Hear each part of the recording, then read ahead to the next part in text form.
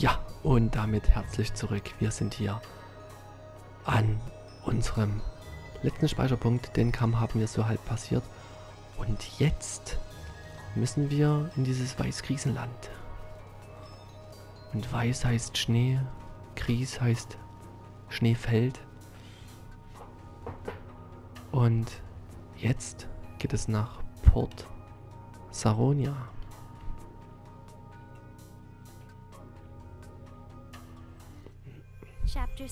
Kapitel 7. Fürst und Schurke.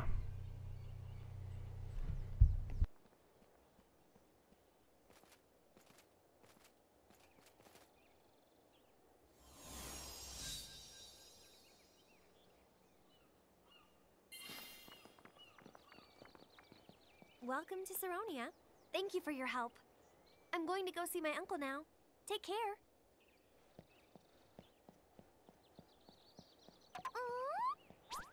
What is it? I just noticed the whole of the town seems to have a threshold around it. Huh?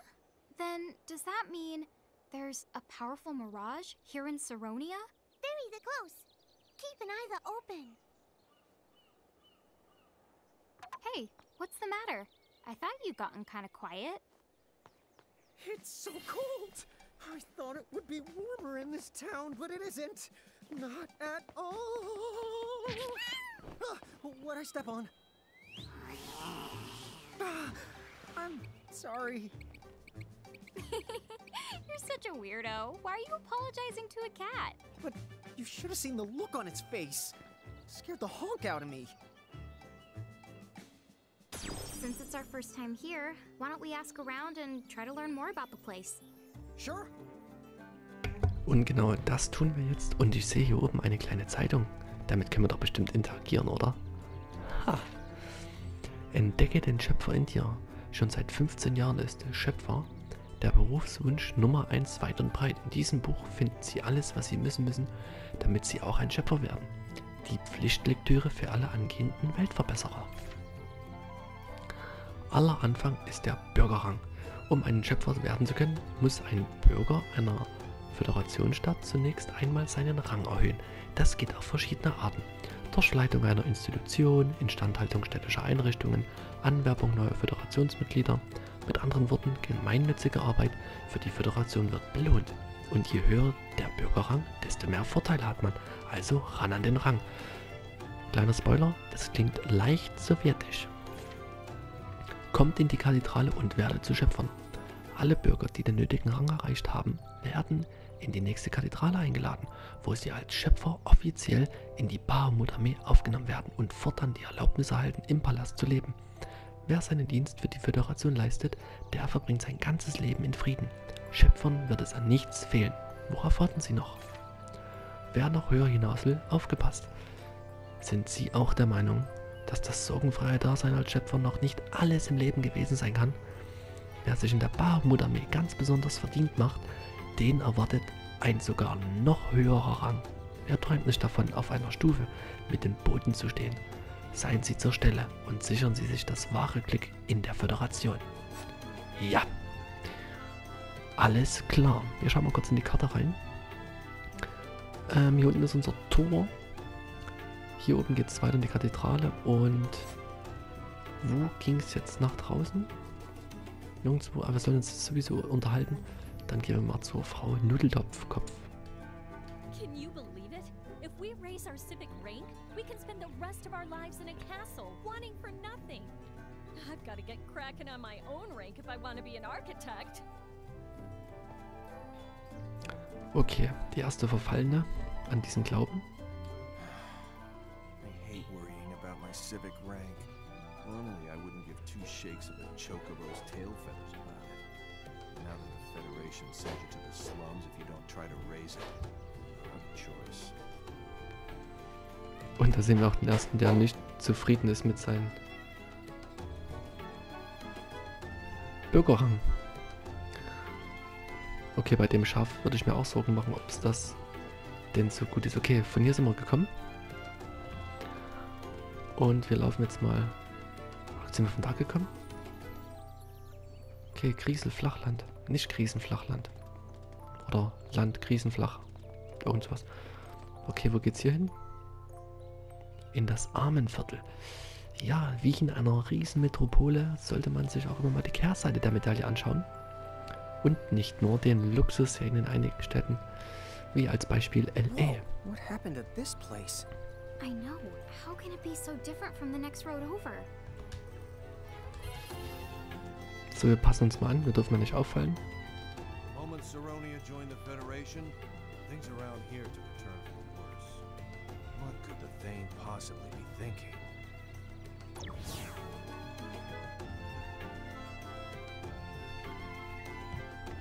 You know, from the sound of it, they must have joined up with the Federation pretty recently.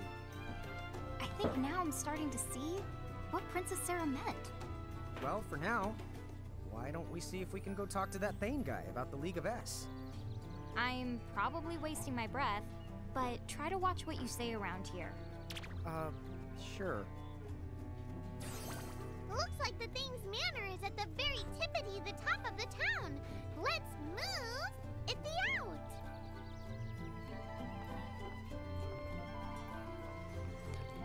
Okay, dann erklimmen wir mal die Burg und werden den Schöpfer mal zeigen, was wir hier als Geschwister so erreichen. Okay. I said for you to scram, kid! Will you just listen to what I have to say? Is that Refia? You caught up. What's going on here? They giving you trouble? I already told them that the Thane is my uncle.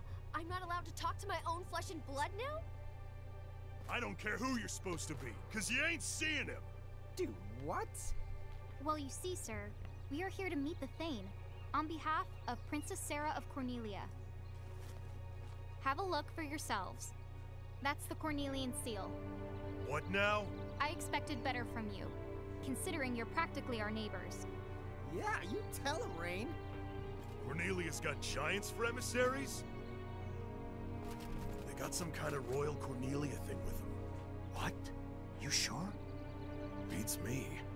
You gonna send them packing and take the risk? Wait here. I'll go check with his Thane ship.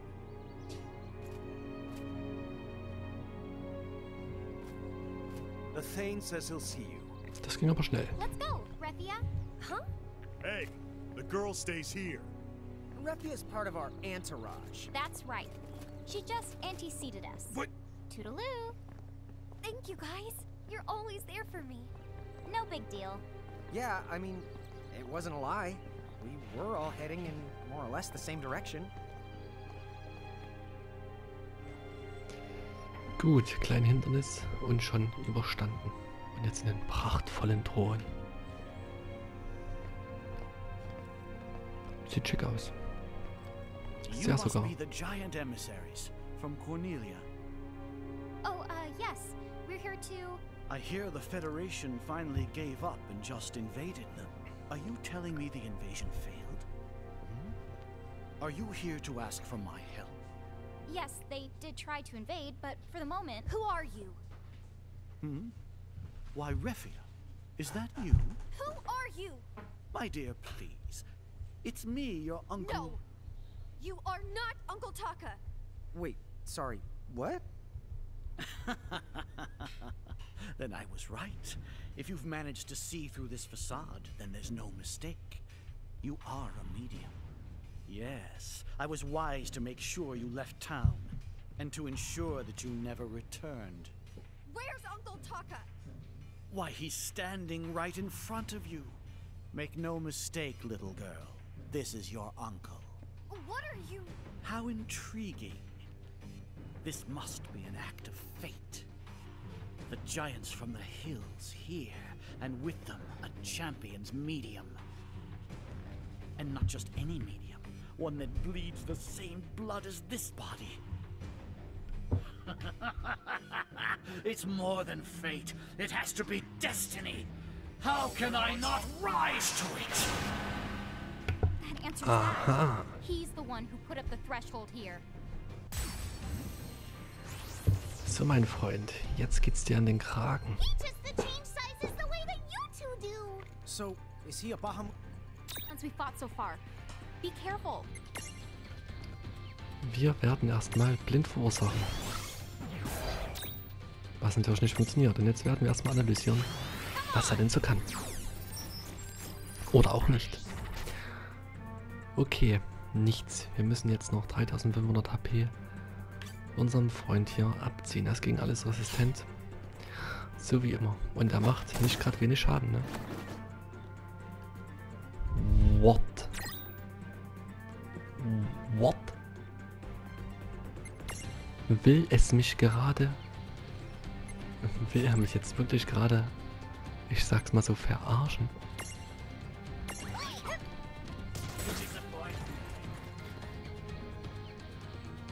Ah, die ist nochmal dran, wunderbar. Die macht gar nicht so wenig Schaden, aber von meinen Miragen sind fast alle am Ende. Und ich schaffe es nicht, die jetzt noch... Ich habe keine Mega... Ne, Fischsuppe, Gegengift, goldenes Sanduhr. Das bringt uns alles nichts. Supertrank hätten wir noch halt. Eines Gruppenmitglied.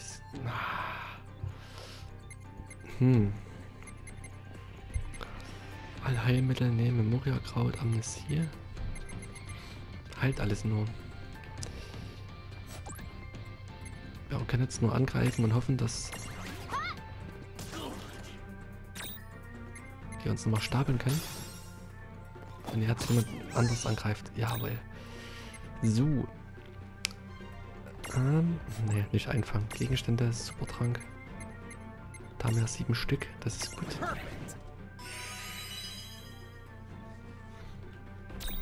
Und der ist sowieso gegen alles resistent, also reicht einfach nur ein normaler Angriff hier.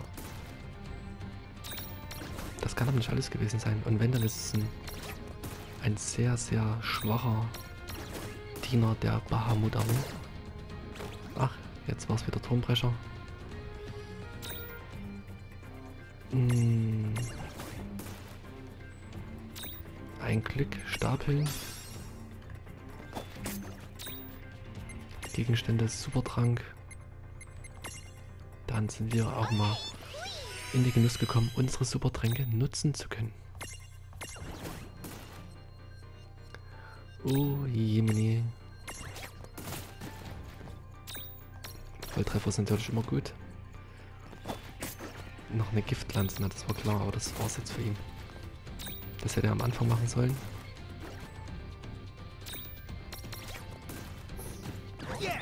That wasn't so bad. Der hat aber bestimmt nur noch 1 HP gehabt. 4400 EP. Unser Mini-Pudding ist schon Stufe 7, 3 Alma-Kristalle und eine Mega-Phönix. Das ist schön. Die Alma-Kristalle können wir uns dann auch später im Kolosseum holen. Why are you stopping? Show me more. Does fate bind us? Has destiny aligned us? Show me.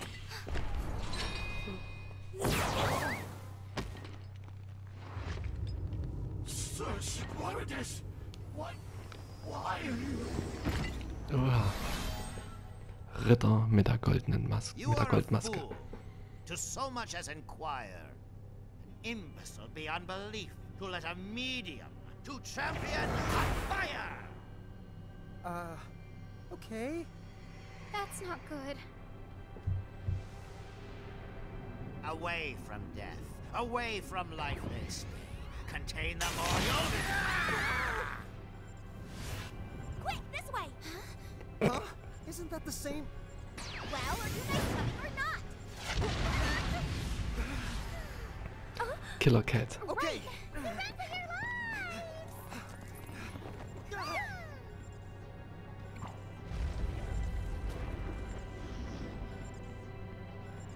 Mehr Sein als Schein.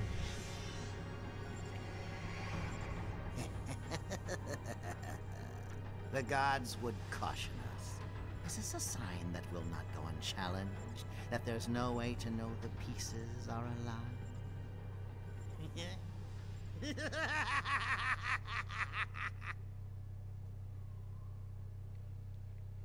Eigentlich, der volle Name ist, also ist ja nur sein Vorname, Ritter mit der Goldmaske.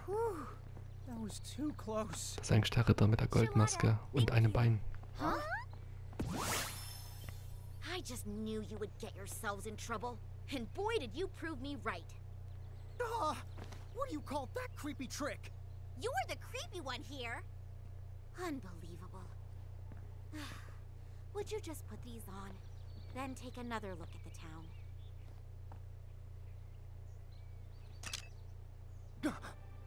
What the honk? Huh? Is that coming out of the sky? Let them me! I want to have the turn. Hey, Revia, you should have a look too. How do you explain this? Don't expect any help from me on that one. After all, not even the visitor who left those monocles at my inn could tell me exactly what it's showing us or how.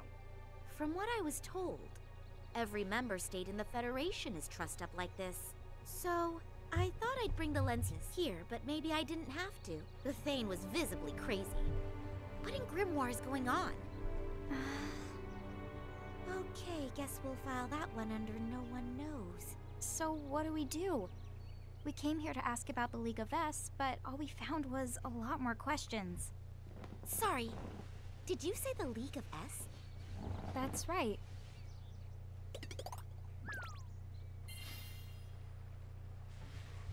Oh, if that's all it is, then maybe I can help you out. You can? Oh, sure. I know a few people right here in Saronia who should be able to get in touch with the League. Das ist aber I'll nett. ask them to pass on your message. Do you mean it? Thank you! Charlotta's been around a lot longer than she looks, so she knows tons of people. Isn't that great? Don't you talk about my age. So, Ja, like, man sollte nie über das what's Alter with reden. you and the catamorphosis? That is a very long story that I don't feel like telling. But I will say this.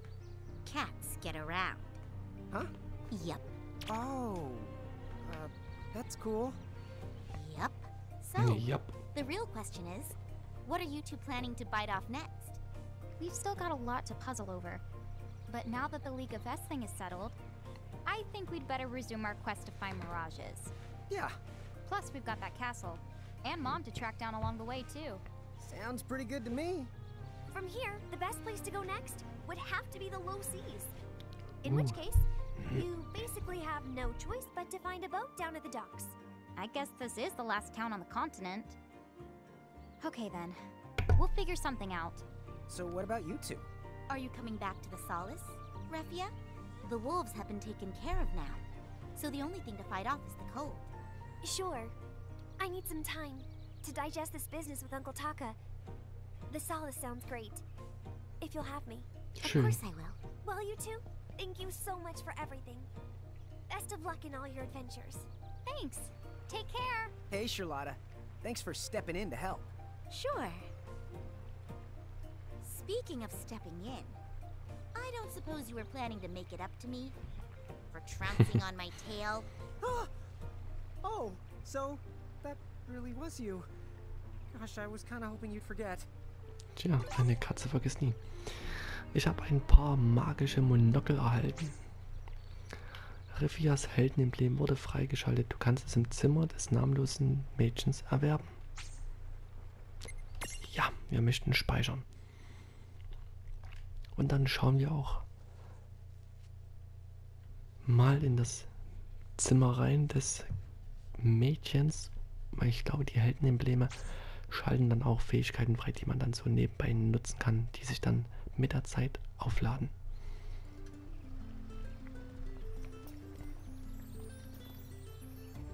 Okay, jetzt müssten wir hier nochmal nach dem Boot rumfragen. Grimoire is full of all kinds of weird mirages. Some even disguise themselves as treasure chests. They say that once you run into one of those nasties, there's no way to escape. Ah, und da hätten wir auch hier oben schon die erste. Oder? Nee. Ach nee, wir können doch, wenn wir da stehen, drauf zugreifen. Du hast Okkult-Fan Ausgabe 2 erhalten. Ja, dann schauen wir mal nach. Bei unseren wichtigen Gegenständen.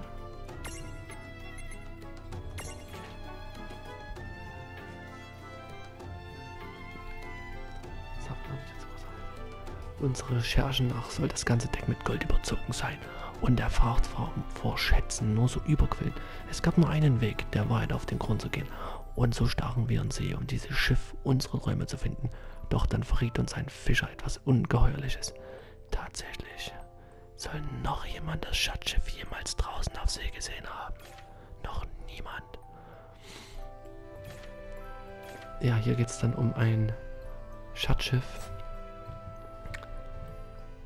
Aber nur eine Fanausgabe, kein Original. Diese Plagiate hier. Gut. Unser Mira-Board, schauen wir mal rein. Wir können auf alle Fälle unseren kleinen, süßen Fuchs, unsere Dunkelkralle, verstärken. Und wir hätten jetzt nur noch zur Auswahl Ausweichen oder Ausweichen. Und ich nehme mal Ausweichen. Gut, wen haben wir jetzt? Mini-Pudding. 10 Punkte. 10 Stück. Prisma ist natürlich auch gut. Voraussetzung Stufe 18. Na, das geht ja dann relativ schnell. Wir machen erstmal Aqua. So, dann hätten wir noch 6, 4, 4. Magischen Wasserschaden zu unverursacht gemacht. Das ist gut. Das erlernen wir auch gleich. Dass wir uns zwischen den einzelnen Elementen immer etwas hin und her bewegen können. Unser Schneefleckchen ist auch schon sehr weit. Und ja, wir machen das. Schneesturm können wir machen, aber wir machen dann noch das Prisma dazu. Tama haben wir auch noch, die wir verstärken können. Und die braucht... Okay, das wissen wir noch nicht. Das wird dann erst im Laufe des Spiels dann noch kommen. Wir hätten noch ein freies Feld oder die Volltrefferquote erhöhen oder den Magieangriff erhöhen. Und Magieangriff ist natürlich etwas, was Synchronität erreicht. Jetzt habe ich das weggedrückt. Und habe das gar nicht. Achso, 25% Synchronität haben wir erreicht. Bei ihr. Das ist gut. Eine neue Fähigkeit einpflanzen. Wir hätten Eis, Blitz, Vitalsamen. Erhöht maximale TP. Ich denke mal, die können wir dann alle später irgendwann nochmal so kriegen. Wir nehmen mal Eis mit rein. Eis wurde eingepflanzt. Babymod hat 3, das heißt, wir könnten jetzt unsere Abwehr nochmal erhöhen oder unsere Stärke. Ich würde ja fast sagen... Ach so. Ich muss gleich mal was schauen. Fähigkeiten. Ich glaube nämlich, dass was hier steht in den Eigenschaften, diese Sternchen sagt dann Stärke, 5 Sterne heißt 5 Punkte auf Stärke dazu. Das ist natürlich, wäre übersichtlich. So, unsere rechte Klaue. Unsere rechte Klaue. Junge, Junge, Junge, hat die hier noch was vor sich. Physischen Schaden zu und verursacht Schlaf. Sturzkraft Mittel. Fügt einem Gegner nicht tödlichen physischen Schaden zu. Ist auch geil. Nicht tödlich. Das heißt, 1 HP bleibt stehen. Das wäre gar nicht mal so schlecht. Ich glaube, er war das auch mit hindert Gegner an der Flucht. Und kostet uns bis dahin nur 5 Punkte. Erhöht den Schaden von linke Klauattacken der Gruppenmitglieder. Oh, eine Synchronität. Das ist ja mal klasse. Und dann haben wir hier bestimmt links. Genau, die linke Kralle. Das ist natürlich klasse. Das ist wirklich... Das machen wir jetzt auch in die Richtung gehen. Denn dadurch können wir dann unsere Kralle, eine linke und eine rechte machen. Das ist natürlich ziemlich cool. Dann machen wir noch Kaktrin. Und dann machen wir hier natürlich Geschwindigkeit, so wie es sich für einen ordentlichen Kaktus gehört. So, Sylvie machen wir mal. Hebt Zustandsveränderung eines Gruppenmitglieds auf. Das ist auch sehr, sehr nice. Nicht elementar Magieschaden. Und oben Balance, verbessert Stabilität. Ja. Was machen wir jetzt? Kitzeln oder machen wir Kurieren? Ich glaube, Kurieren ist gerade etwas besser. So, Schwebauge hat wieder 3 Punkte. Ultimativen Fokus steigert eigenen Magieangriff. Das zählt aber nur als Attacke. So, Magieangriff. Haben wir noch wen? Ne, jetzt haben wir alle durch. Gut, wunderbar. So, wir sollen uns hier dann nach dem Schiff umsehen. Aber ich würde sagen, dass wir uns erstmal ganz ruhig verhalten und nichts überstürzen.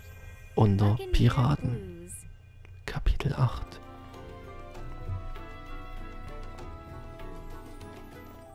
So let's see. Repia said to borrow a boat at the docks and head to the low seas. Well then, why don't we try asking around town? And see if anyone's renting them out.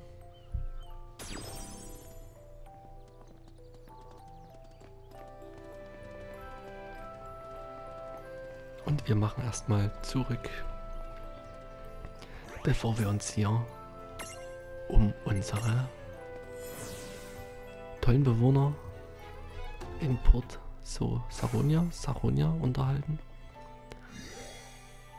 Und ich würde sagen, wir schauen erstmal. Ach, ich kann es hier machen, ne?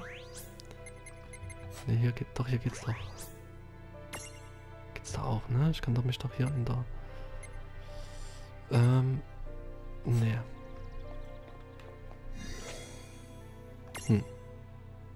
Naja. Ich speichere und ich sage, morgen werden wir dann uns hier nochmal kurz aufhalten, nochmal in das Zimmer des Geheimmädchens gehen und uns dann danach mit unserer Bootsangelegenheit etwas weiter fortschreiten in Richtung Tiefensee. Ihr könnt rechts abonnieren und links das nächste Video sehen, was wahrscheinlich den Titel trägt. Auf nach Tiefensee. Bis dahin, euer Rico und viel Spaß.